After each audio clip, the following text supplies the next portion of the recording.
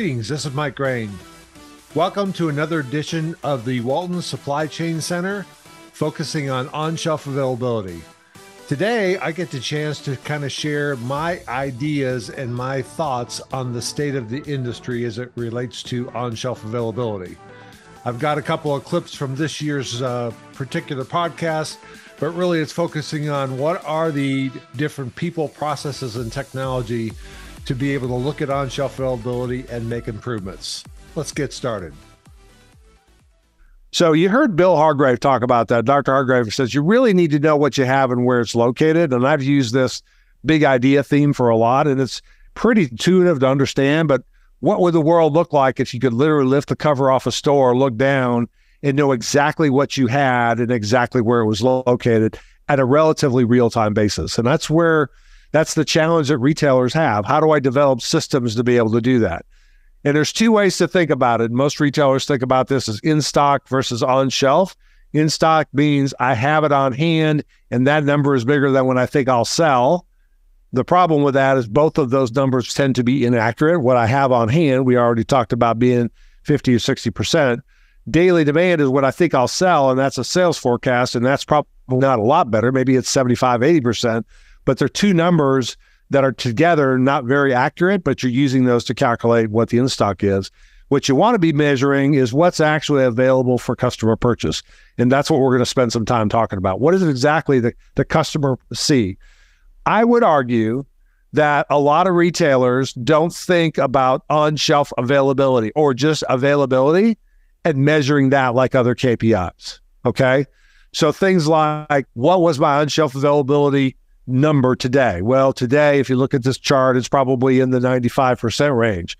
Well, is that good or bad? Well, it depends on what your goal is. If your goal is 95, you're doing pretty well. How's am I doing versus last year? So it allows you to measure these particular important factors to customers around whether the product is available to do that. Now, I think everybody would say, yeah, that's great. I'd love to be able to do that. I don't know how to do that. What we're going to do is going to walk you through some new thinking about some approaches that would potentially do that. So let's talk through these. One of them is an algorithm. I'm going to give you at the end of this, I'm going to kind of give you a couple of companies. I'm not endorsing the companies, but I think they're very good companies that could potentially be used to help you if you're either in the CPG world or if you're a retailer. This one is an algorithm. This works really well on high velocity items. You see here, I'm kind of chugging along at 15 and 16 and 12, and I'm selling a bunch, and all of a sudden that number goes to 0. Well, I'm not sure what the on-hand of that item is. It's pretty sure that product's no longer available to a customer. I can say that with a fair degree of certainty. And what I do then is drive an alert either to the store associate to look at that item or to potentially a third-party broker or merchandiser like Acosta or Anderson or folks like that to go address that issue, fix it, find out that there's a problem, get it back on the shelf, and then we call the rest of this is we call recovered sales. If you've been able to find an issue, fix the issue, get it back on the shelf, then you watch to see, and obviously the orange item got put back on the shelf because it went back to the normal rhythm of selling the product. The blue one or black one, I can't tell what color it is probably still not on the shelf for a customer regardless. This particular technology, just to frame out where it works well, it works really well with high velocity items. Paper towels, laundry detergent, kind of fast moving consumer goods work really, really well. It's accurate. It's timely. There's some really good things you can literally, if you get the data fast enough, you can run through this and literally within the same day, half day, get the data, process it, generate the alerts, fix the alerts, and get things back on the shelf. So certainly not real time, but very, very, very fast. And I think it's an important tool for people to look at to be able to solve this. What are some of the downsides? Well, number one, it struggles with things that don't move very high. So if I've got an item that says I'm selling 1 or 2 a month, well, am I out of stock or not on the shelf, or is it just not moving enough to generate that kind of sale? So lower velocity SKUs, it can be trained. It's getting better and better. These algorithms are getting better and better all the time, but they still struggle with the lack of data and being able to learn it to make sure you're delivering alerts that people can go work that aren't false alerts. The other thing is this is really problematic in things like apparel, because apparel is I may sell one shoe, one sock, a bra, et cetera, and I may not sell any for the next 3 weeks. It also requires, another downside is it requires a lot of data, probably a year to 2 years of by store, by day, by item kind of data to develop the algorithm to be able to say when things we expected to be sale and if there's a drift from that, alert it. And the only other thing that it doesn't do as very well is it doesn't measure the on-hand accuracy. It can tell you if it's on the shelf fairly accurately, but it struggles with the ability to be able to see if it's on shelf or not. The second option is store audits. And we got some great companies that we'll talk about here in a little bit. One of them is the Field Agent folks who've been doing this for a long time.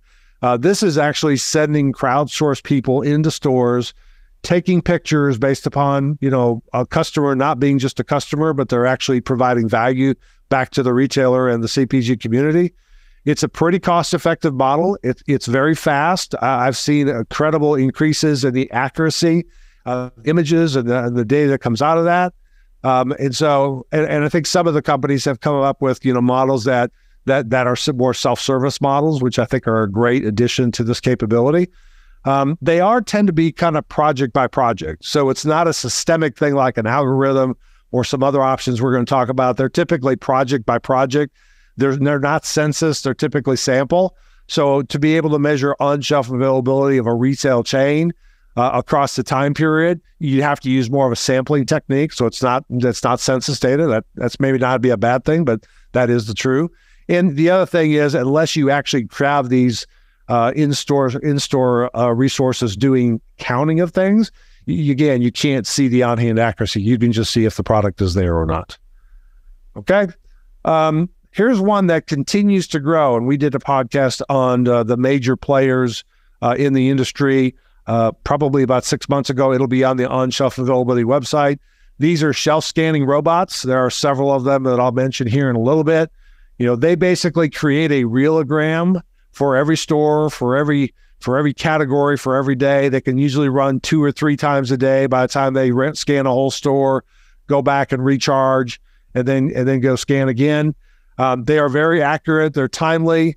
They can also do multiple functions. Some functions actually do a run on the floor and clean the floors. Some of them inspect the floors, like the Badger one that's here actually inspects the floor. And then it goes back and redocks, and then it does a shelf scan. So it could be doing other things in the store. Some of them have been equipped with RFID readers and temperature sensors, so it can actually measure other things other than just the computer vision portion it does here. All right, what's some of the downsides? The downsides is a couple. It's certainly more expensive than a lot of the other resources. It's a capital investment or some kind of a investment that the retailer has to make. Secondly, one of the challenges of these is, and we'll get this with fixed cameras here in a second, you can only see really the first facing. You can't see what's behind the cans that were just there. You can see the first one. You don't know if the other ones are the same product or different products, et cetera. It certainly struggles with trying to scan things like apparel that all look the same, or cosmetics that are extremely small and they look like they're actually the same kind of packaging, and the computer vision and artificial intelligence kind of struggles with that. And then again, last thing is, on-hand accuracy. It's not going to be able to measure that. Couple more, RFID. We're going to go more into this in a minute, but certainly RFID has its place in retail. We'll talk a little bit more about that in a minute, but it is a way of being able to use an RFID tag and actually, without line of sight, being able to count exactly what you have, and for the most part, kind of where it's located in the store. It's really good for on-hand accuracy, backroom picking, BOPUS, asset protection kind of purposes. It does on-hand accuracy very, very well. It doesn't do as well telling you exactly where the product is, because it reads so well. It can read 10 to 15 to 20 feet. You don't know if it's right in front of you or if it's on the shelf on the opposite side of where he's wanting right now. It could be reading tags there. So it doesn't do as good a job as the store audit, the shelf scanning robots when it comes to the location of the project, at least when you do the handheld portion of this. Okay. Matt, I'm not really monitoring questions, so if you can interrupt me at any point in time, if you've got a question that needs to come through, I would appreciate it.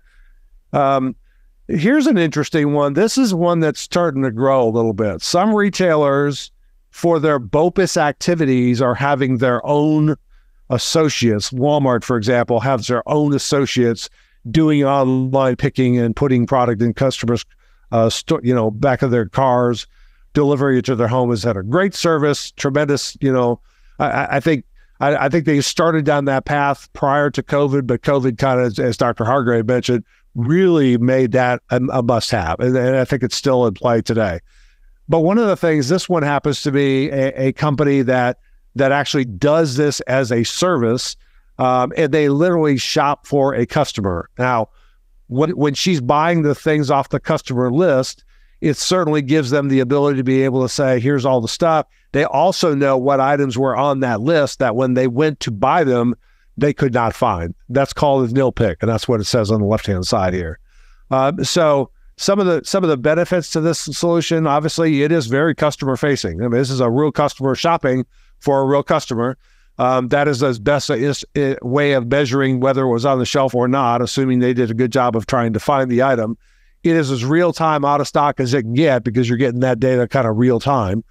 The downside is it doesn't do every product every day. Unless you order, if a grocery store has 60,000 items, I would imagine that not all 60,000 items are being picked every single day. So you don't get data every day unless it's picked. And then connecting to this data and then driving it back through your store operations is sometimes challenging because of its real-time nature. And by the way, by the time a customer comes in to buy something or a shopper comes in to buy something on behalf of another customer and it's out of stock, it's already too late. You've already disappointed somebody. Somebody has to either make a substitution or something like that. So those are some of the downsides of that. Last one but not least is fixed cameras. And this is certainly one that is an option as well. They are real time. They're looking at the shelf across the aisle 24 hours, 7 days a week, or as long as the retailer's open. They're able to tell you immediately, unlike the shelf scanning robot that only may walk by that shelf 2 or 3 times a day.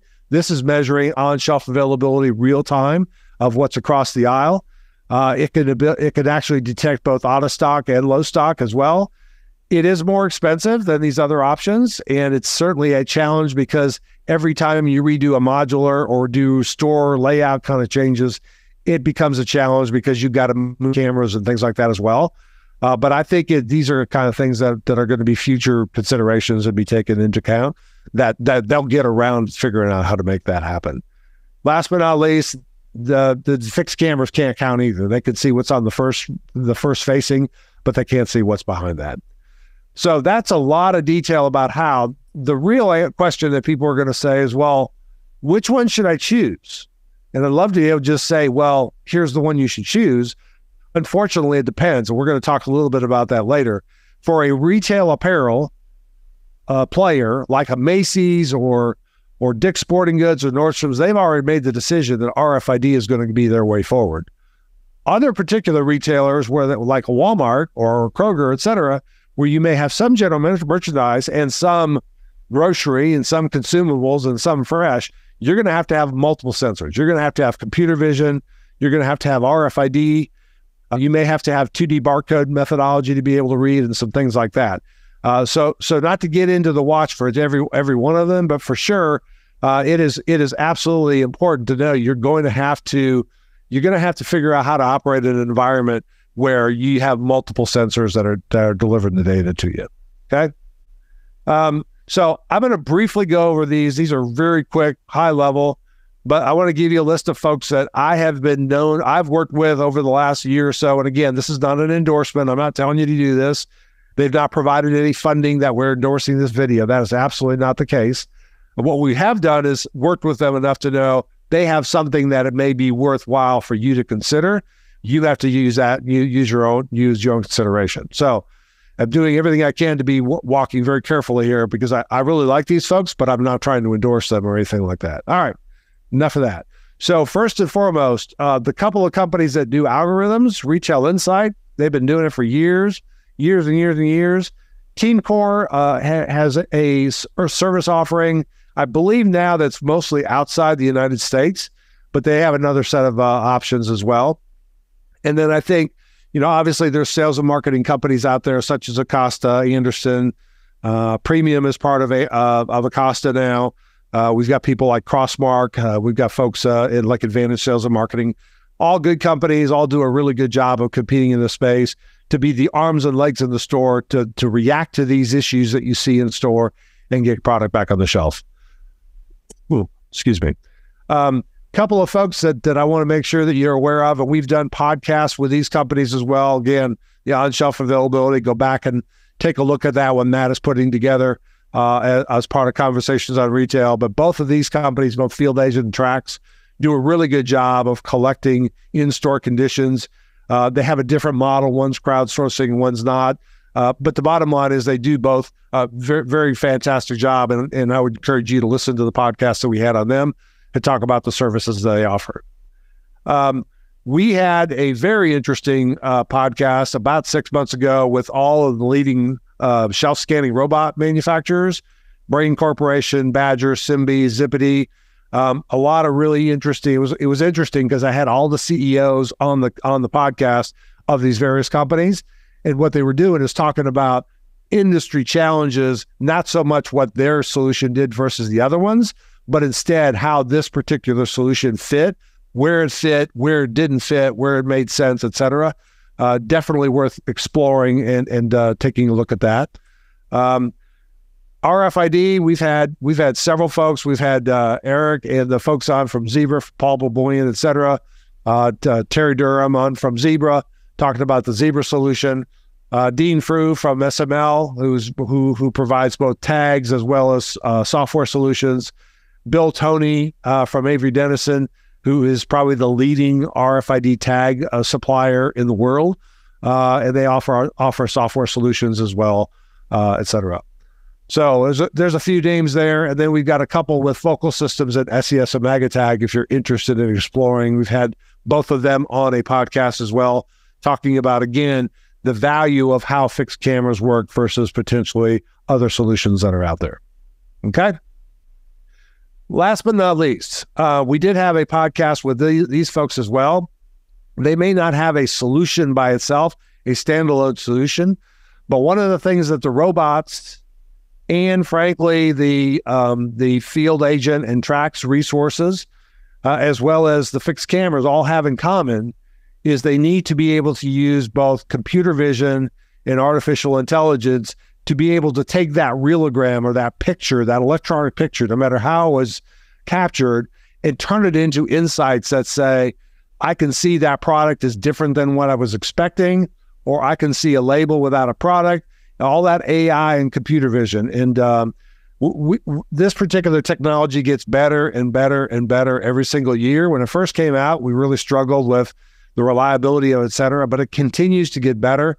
And I keep a close eye on it because I think the computer vision or CV and artificial intelligence, these four companies are doing a great job with it. And I think there's others that are starting up to try and jump in that space as well. And I think it's a pretty important space to be in.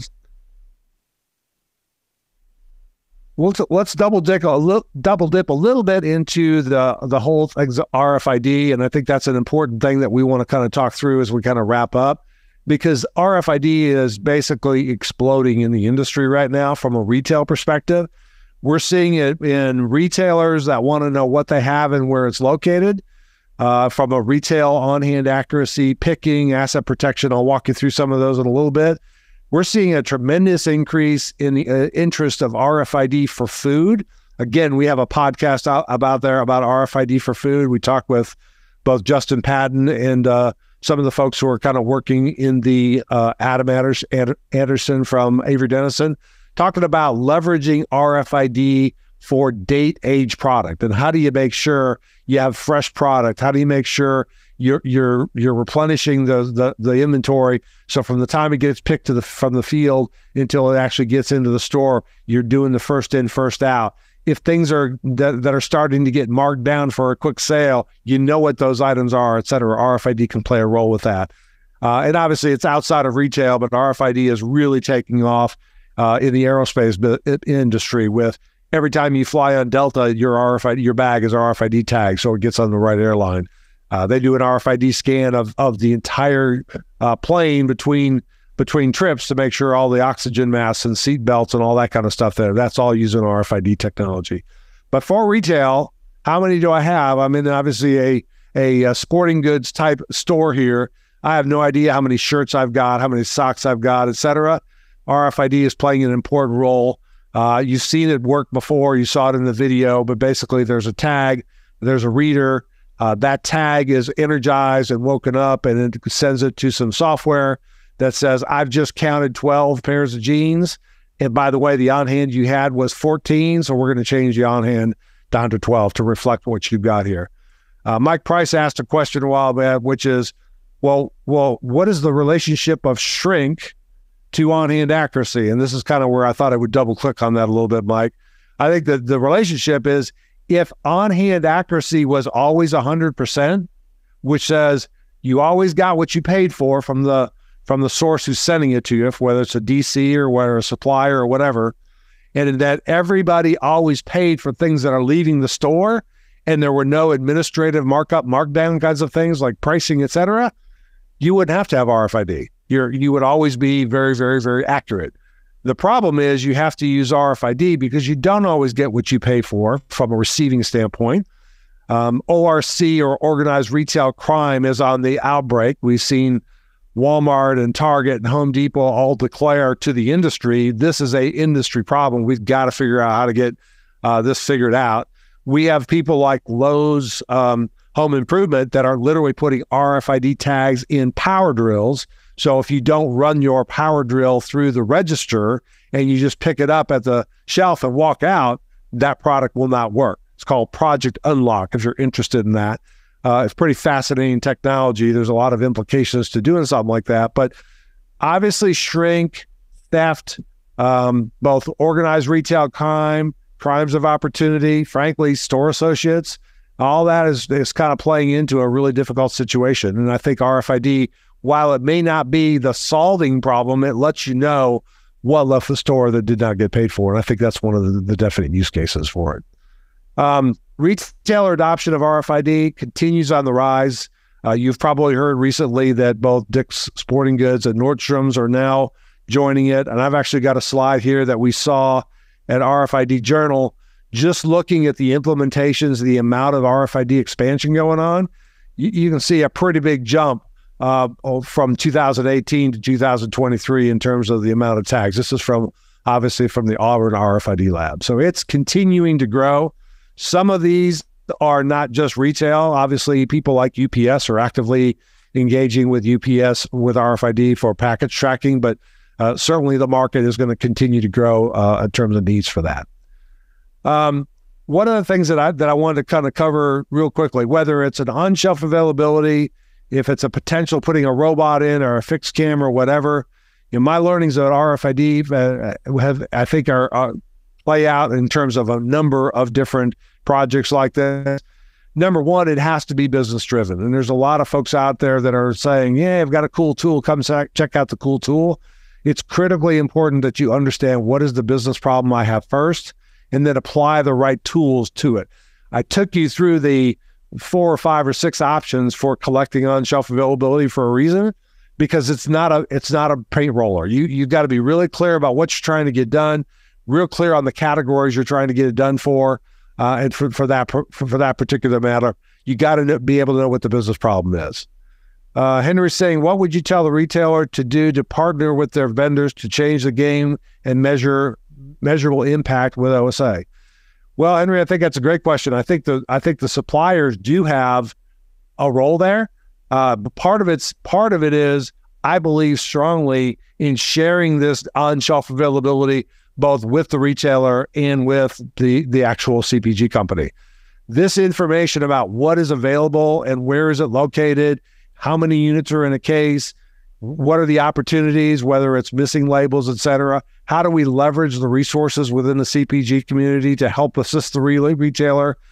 Case packaging, there's a ton of things that could potentially be used. But the first is, to me, is just to recognize to a retailer that it's important to them.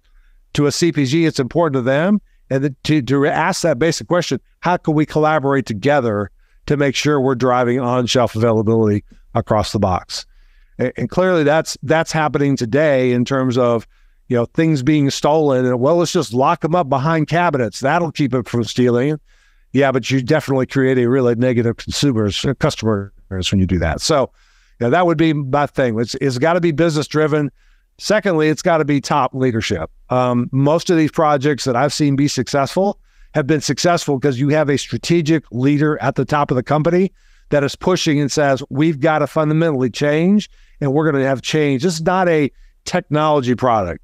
This is a change management project, which is going to require people, processes, and technology. And frankly, the technology is the last piece that people should be thinking of.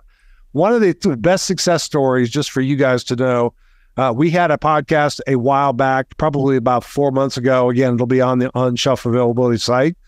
But we talked a little bit to several experts on on-shelf availability, specifically buy online, pick up in store. Walmart has probably gone through 5 iterations of executing RFID at retail, and it never stuck. And by the way, I've been involved with each one of them. They've all failed for a different reason. Sometimes it wasn't right. Sometimes they were trying to do the wrong thing with the technology. Sometimes it was, legal issues outside of the industry that were causing problems. But the bottom line is it finally got into a point where we had a leader who wanted to be able to deliver the product in the store and deliver it, make it available to customers for online picking. That was Deanna Baker, who's the former SVP at Walmart. She was adamant that she wanted to have her associates picking products, both grocery products and apparel products, to take care of customer needs.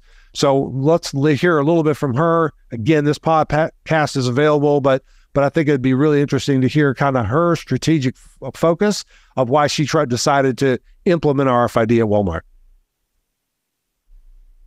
I wanted to be able to leverage the store pickup process within what I saw as developing in the stores through grocery pickup for apparel. I'd be able to really leverage that inventory. I also knew that resource investment would only occur if there was trust in our inventory accuracy. No one was going to spend precious labor to chase down phantom inventory to then just ultimately disappoint customers. And then when you said that the entire apparel industry, not just Walmart, had an accuracy rate of about 50%, that was shocking to me. It wasn't just my problem. It was an industry problem. One of the first steps was in understanding how RFID actually worked, and not what I remembered from some attempts in the past. And overcoming that, I think was a huge step change for our organization. We communicated with all of our supplier partners, right, and really rallied them. And it took a full year to flush through the inventory to be all RFID tagged. The truth is that none of this really would have come to fruition had we not had advocates and champions within the various disciplines of the box to really help us bring RFID to Walmart and our dream a reality.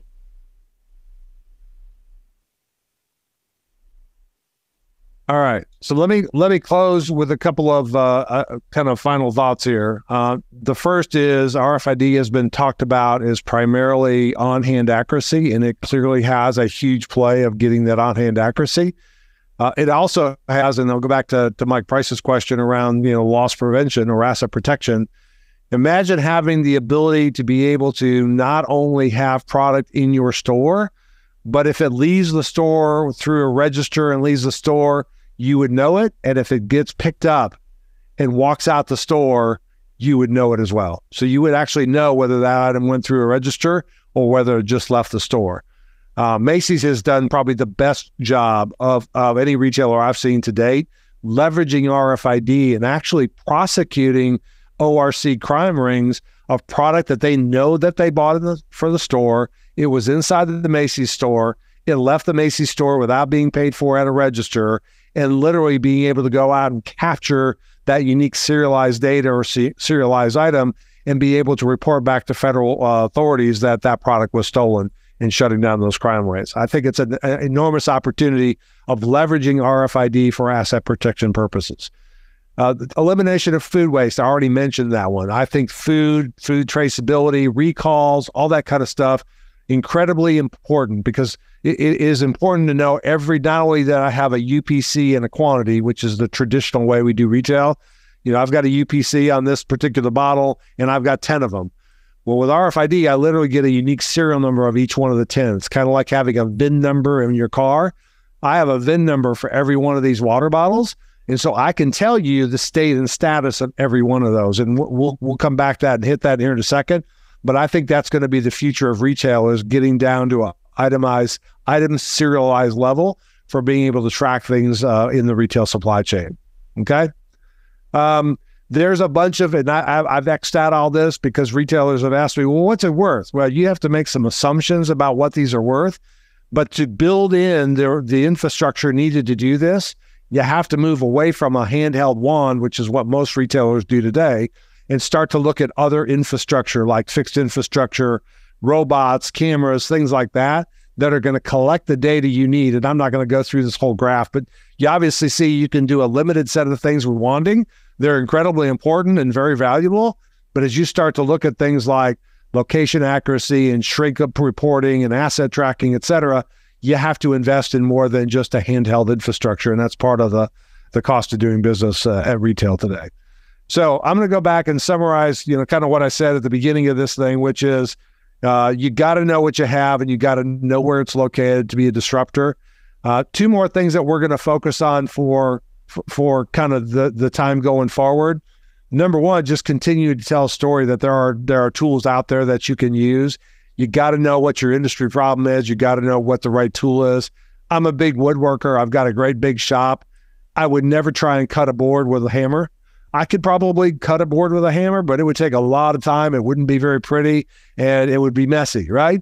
A saw is a better tool. And that's kind of the way I think about the retail supply chain. You got to figure out what exactly you're trying to get done to make sure you choose the right tool for it. That's the way I think about that. But a summary that I want to make here, number one, is we're going to have to figure out how to live in a multi-sensor solution. It's not computer vision or AI or RFID and 2D barcode or Digimark and whatever. It's a lot of them working together, and collectively every single item has a way of uniquely knowing where it is and where it's located. The industry struggles with this today. There's no solution you can buy out of the box to be able to do this. You got to figure out what you need for your business and then apply it to it. The second one that's very important, we already mentioned this on RFID, but there's a new initiative, not new, it's relatively, they've been working on it for a while. They've just sort of launched it this year, which is called Sunset 2027. It's part of the GS1 initiative. What it means is every single point of sale register will need to be able to scan a 2D barcode or a QR code in addition to just a single UPC. What does that mean? That means, back to this bottle, I know this bottle and I know where it's located, and this is different than the bottle I've got right next to it that looks the same. Okay, well, what would I do that, Mike? As you start thinking about things like televisions in a store, I may have 3 televisions in the store, but one of the televisions is on the back wall showing customers how they work. One of the televisions just came in as a return from a customer and it's back in claims. So I may have 3 particular televisions, but I really only have one available for sale because one's on the wall and one's back in claims. With this serialized methodology, you can actually start to assign state and status to specific items. And that's not just RFID. That's the same with a box of Tide or a bottle of Tide or a paper towel, et cetera. We can start to look at attributes with items beyond just what the UPC is. And I think this is a huge migration opportunity that we got to work forward. Including that is the whole sharing data with the various supply chain folks. We've got different ways of doing it. GS1 has EPCIS. Specific retailers like Walmart have Retail Link and things like that. We've got ways of sharing data. There's not a consistent way to do it across the industry, and I think that's one of the challenges as well. So lots of really good things that are going to continue on this platform. We're going to continue to have conversations with subject matter experts of this to go a lot more deeper. But I did want to mention, Matt, just in closing on my part anyway, to see if we have any other additional questions out there or if there's any closing comments that you want to make. Mike, just looks like another question from Mike Price. Based on your current knowledge, do you believe OSA is going to improve or decline in the next 12 months? That's a great question. My hope is, Mike, that it gets better. My hope is that people will continue to realize that this is a incredibly important KPI that they have to look at, and that they're going to put the right resources against doing it. I'm not advocating being 100% OSA. I don't think that's financially smart to figure out how to be 100%. You wouldn't want to pay for that. But clearly, customers have more choices than ever. So I think by default, people are going to get better at doing this, whether that's reducing the number of SKUs they have and going back to the old, more holding capacity on the shelf, or some of the technologies we talked about here. I'm certainly hopeful, and that's the reason that I'm spending time in this area, that it's going to get better. But it's a change management project. It's something you're going to have to decide at a senior level to focus on. You got to measure it. You got to figure out how you're going to improve it, where you're not meeting goals, and treat it like any other KPI running a retailer or a CPG company. So from my perspective, it will. But I guess at the end of the day, it's a report card on how well we're kind of educating the industry. I think people kind of walk away from this stuff because it's really hard. but it's something that's obviously very, very important. And obviously we've seen before years and years of examples where retailers choose to not innovate and continue to focus on meeting customer demands. And by the way, they're not around anymore. They've gone by the wayside. So I think the ones that are really focusing on this and doing the right thing, both omni-channel and brick and mortar, and figuring out how to make that product available, they're focusing on the right level. The other ones may not be around long term. Great stuff, Mike. Appreciate everything that you have done to develop this series and this group. Appreciate the folks that have registered to attend. Appreciate our sponsors. We will have the video version of this edited over the weekend and up on the onshelfavailability.com website for everyone to review again, share with their teams. And we'll look forward to seeing everyone back here again for our next conversation on retail. Thank you so much. Have a great weekend. Thank you. Bye-bye. Well, that wraps up our discussion on the state of the industry for on-shelf availability. Join us next time. We're going to be joining with Justin Patton and Matthew Russell from the Auburn University RFID Lab, talking about the status of RFID in the retail industry, in food, and potentially we'll get a little bit into aviation. Not exactly focusing on on-shelf availability, but just different ways that technology is helping service those industries.